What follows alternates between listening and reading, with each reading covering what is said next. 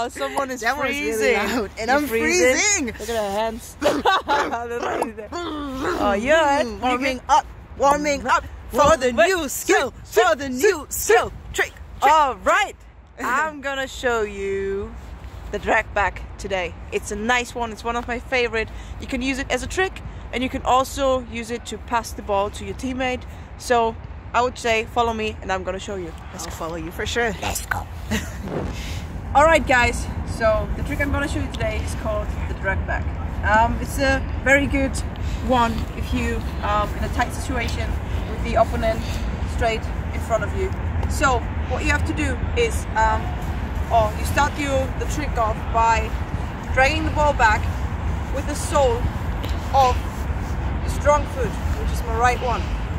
So I'm doing this.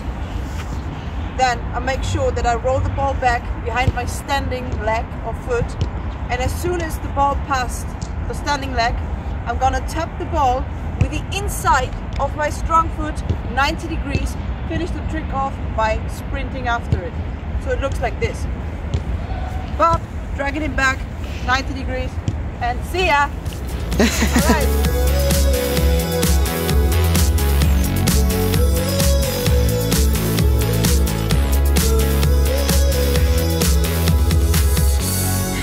Also, you can use it to pass the ball to your teammate. So Eunice standing right there, I'm here. I'm here, guys. And I'm thinking, you know what? I better pass the ball right now. So all I can do is up.